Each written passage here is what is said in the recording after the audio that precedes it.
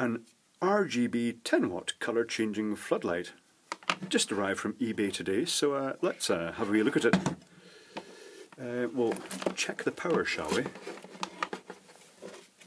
With the power meter.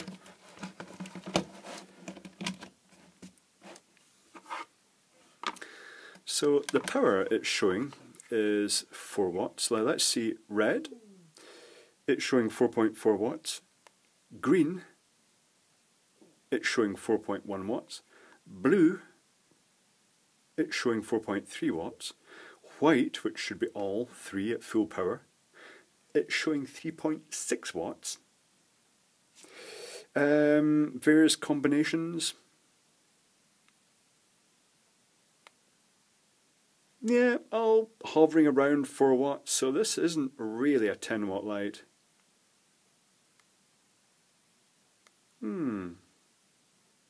Okay. It's got the usual horrible short repetition colour patterns. It goes through the primary colours. Either slow or fast. Oh, that's really exciting. Not really. Oh, it's got some soft transition type things, but basically they're mainly concentrating on going through the rainbow at variable speeds. Not terribly exciting. It does have a intensity adjustment control which goes from 4.4 down to about 1.3, so that bit works.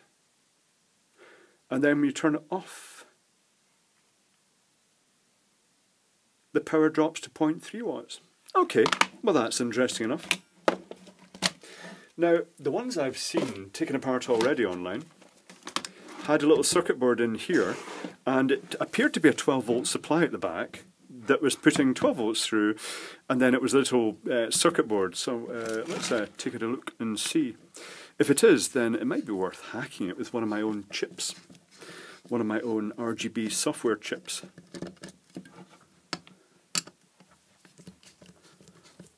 I should think these things are probably fairly standard now. The one I saw taken apart online had what looked like two PIC12 style microcontrollers, one dealing obviously with infrared reception and one dealing with actual patterns.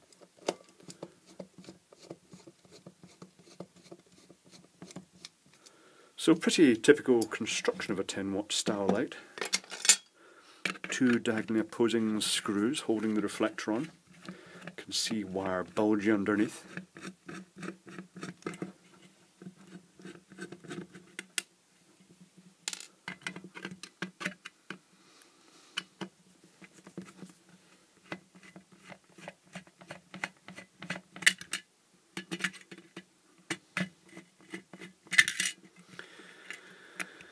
Okay. Oh. Not much.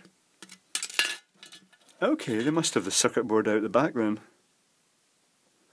So all it's got here is the common coming up, the red, green and blue, and then the little infrared sensor. Okay. What's in the back?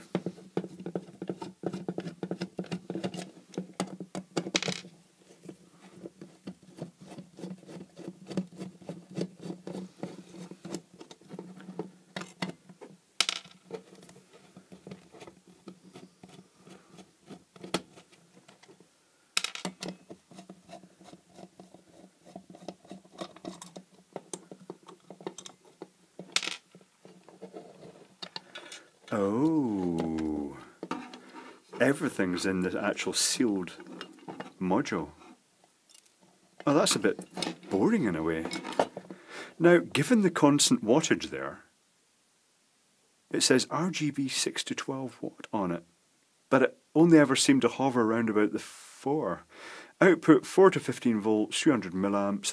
I get the feeling, I wonder if the LEDs are actually being run in series on one common sort of 3 or 4 watt power supply. I'm not 100% sure, because certainly the maximum, the intensity didn't seem huge, and yeah, I'm not 100% sure.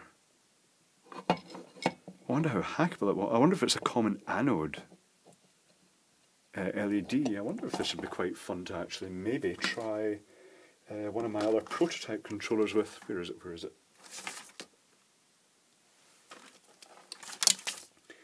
This is a prototype controller I never actually manufactured because it's very hard competing with China, but it was a variant on my RGB controllers that actually has 3 current regulated outputs, and there's no surface mount components in this. It's just a single-sided board with through-hole components. But these are just standard components, so the standard MOSFET's my RGB controller, but with an extra transistor and a sense resistor acting to limit the current to 350 milliamps. But the only thing is that with these, you've got 3 chips in series in this, which is going to give about 9 volts for the blue and green, and just 6 volts for the red, which means that on a 12 volt supply, this would be the transistor that limits the current to the red channel, would be dissipating approximately 6 volts at 350 milliamps, so about, hold on, let's get that accurately, 0.35 times 6 volts equals, it'd be dissipating about 2 watts, which is actually a wee bit possibly too much one of these transistors, and just in open air without a heatsink. I could clip a heatsink on it. Then again, then I'd have to run it from external 12 volt supply. But having said that, the effects with this are not terribly exciting. This would then open it up to a shed load more effects. Don't know.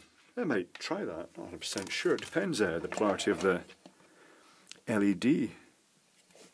Yeah, I've never seen one with everything built into the one module before like this. Oh, that's hard resin. Oh, it's not soft rubbery resin. Damn. That's annoying. I want to know what's in here. But it's really not going to be easy to get into. Well, that's it's an interesting light, but it's a wee bit disappointing that everything's integrated like that. The other ones I saw really just had a 12 volt supply and then just a fat resistor, which they would have been dissipating like 2 watts on the red channel, and about half that, about 1 watt in the blue and green. But yeah, okay, it's interesting enough, but not really what I was hoping. Oh, not to worry.